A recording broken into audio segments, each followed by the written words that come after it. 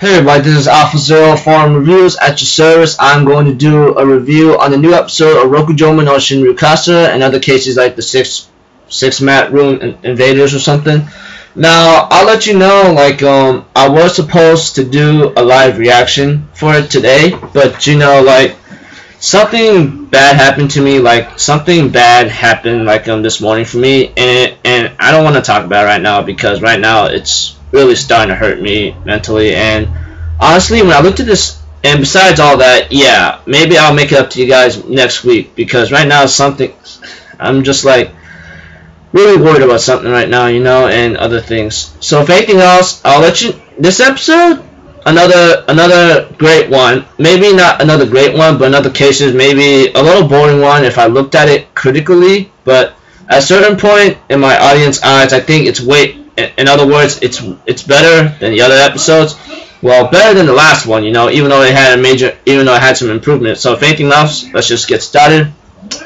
Okay, at the beginning we have Satomi I'm asking all the girls in the room to help him out to write a story for a play, But before any of that story happened, there was one scene about Tulip talking to her assistant Ruth about a story she's reading and so forth. So back to the part where Satomi wants to have a story or script for a play, and so far the only one so far he says you can help out, I'll give you guys points or something, that kind of thing, which is not a bad deal, but no one's gonna leave that room anyway, which is preposterous, that kind of thing. So if anything else, I gotta say this episode was alright, but it's all about preparing a play and story script, Well, it is kind of a little boring, but it is way better than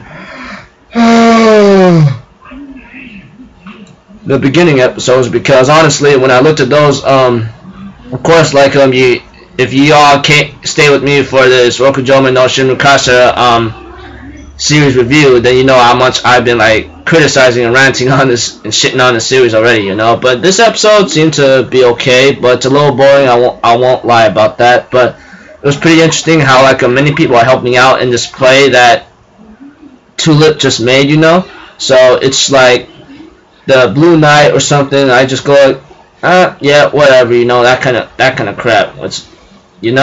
And so far, the princess is Sakuraba senpai or something, that kind of thing.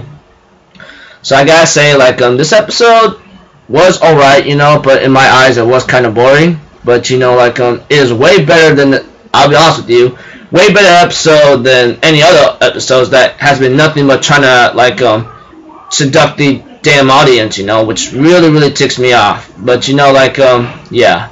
So I gotta say this episode was about preparing things, but the only thing what bothered me, or should I say what catches my attention, is about a space quake in this episode, But the space quake was not much of a threat that Ruth says, and then at the ending right there, that girl might be part of that space quake, And later on says you're not gonna have this happily ever after, whatever crap whatsoever, And she seems to be saying that to Tulip that's not even watching or hearing, So pretty much this is gonna be let me see here, pretty interesting in the next episode, because I think I expect to see some kind of twist, Unlike the other episodes, is nothing more than a waste of trying to kill time or something, But yeah, so I gotta say this episode was okay, It's about it. I'm sorry if I did not do a live reaction for it. It's because something bad happened to me today, this morning, and I don't want to talk about it. And right now, I'm worried or sick right now. So if anything else, I'm Alpha Zero people. I'll see you on my next video today. Okay,